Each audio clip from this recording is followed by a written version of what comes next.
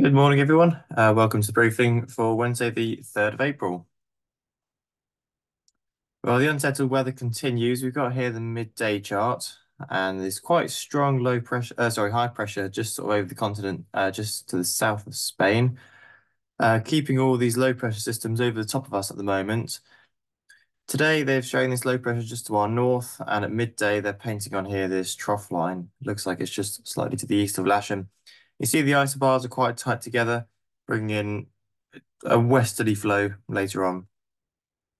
Continuing on to tomorrow, similar picture. The winds should be a little bit lighter than were originally thought, I think. But this occlusion here could cause us some issues. And moving further ahead to Friday, isobar is really quite tight, so strong wind and probably unsettled weather. Okay, wind today at midday, it's showing 260 degrees at 30 to 35 knots at flying height, so fairly brisk. Sat pick, yeah, you can see it's pretty cloudy over most of the country, really no real clearance in sight. Just got to wait for it to heat up a bit and this cloud burn off, I think. Rainfall radar, you can see a few very small spots sort of scattered over the entire country. The issue we've got at the moment is just very damp, and we've got this low cloud. Going through the morning, you can see you've got this very light band of what is showing as rain going through. So that's probably just drizzle and or low cloud. And it's generally drying out during the morning and lifting into what look like scattered showers into the afternoon. Later in the afternoon, looking a bit clearer. Public forecast then showing a bit of drizzle and rain this morning and then clearing up a little bit in the afternoon. Otherwise, strong southwesterly breeze to begin with, and that's veering round to the west. And notice here it's going to be quite significant as the wind gusts 25 at the moment. We're getting up to 28 knots later on, and it could well go a little bit stronger than that. Humidity currently 93%, and that's staying quite high until about midday. So that's probably going to stop us flying for a couple of hours, bringing with it very low cloud. And you see here very poor visibility, but improving by about midday. So midday, GFS is showing 9 or 10 degrees with dew points about 8. If we go forward, so this is 3 p.m. UTC, so that's 4 p.m. local. Potentially 12 or 13 degrees.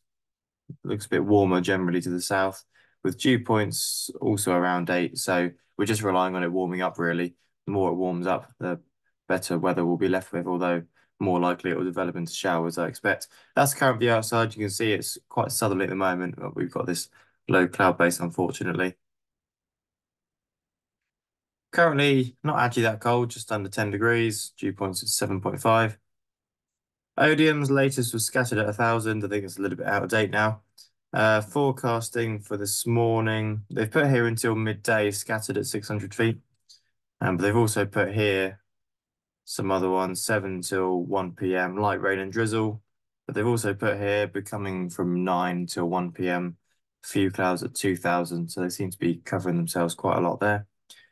They've put here all day 18 knots from the west-southwest with gusts up to 30 and a prob 40 here for some scattered clouds this afternoon. They're sort of just putting a bit of everything on there.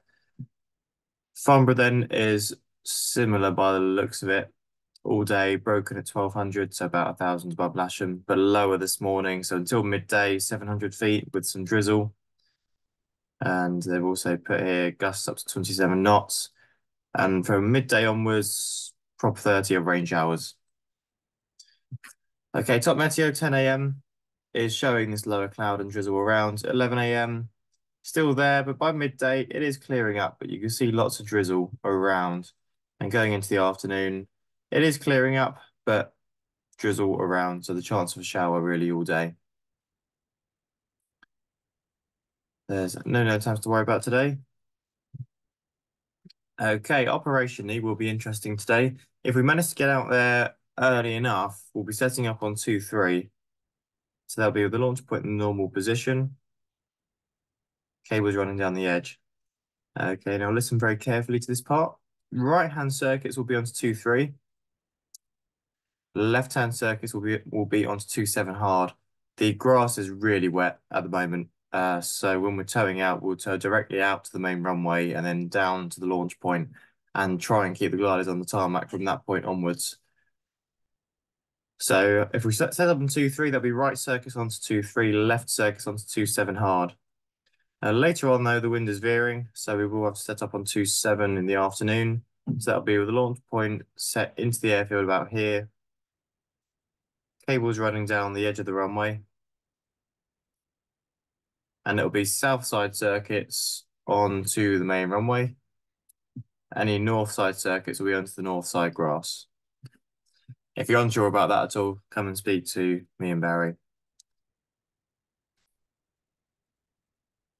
Okay, we've got three K21s today, 7, 7, 4, 5, and 6. And to be honest, I don't think anything else will be coming out of the hangar. It'll just be the K21s with the strength of the wind. Please read the ground handling guidance this morning. We've been leaving ground radios in the buggies, have been working quite well, leaving them in the glove box with them set to channel 1 with the volume high. Listen for the reg of the glider you're towing, and that's your call sign. So if you're towing 774, then give us a call on the radio. That's buggy 774. But we've got a Navajo doing a test flight between 1 and 2:30, and then departing again at 4. It doesn't bother us too much with the setup we're using, and potentially another one that they haven't confirmed the time. As I mentioned, very wet grass, so tow straight out to the main runway and then down. Please do not tow on the perimeter track. If we're on 2-3, we're going to be banning any intentional straight ahead cable breaks. It is really, really soggy on the south side. Of course, if you have a cable break, then you need to do whatever, but no intentional straight ahead cable breaks on 2-3, please. And you can't land on the cross runway either, as that just shreds the tyres. If we're on 2-3, avoid the very wet area just to the left. I'll mark that with a load of tyres. It's got really bad from where we've just been towing gliders over it all the time. So we'll just avoid that part. Very strong wind today, so aim to be wings level on the approach, nice and high, 400 to 500 feet at least if you can, and keep a steep half to full air brake approach, maintaining at least 60 knots. While we're not flying today, the simulator is serviceable as ever. Okay, we'll get what we can out of it. I will see you at some point. Bye for now.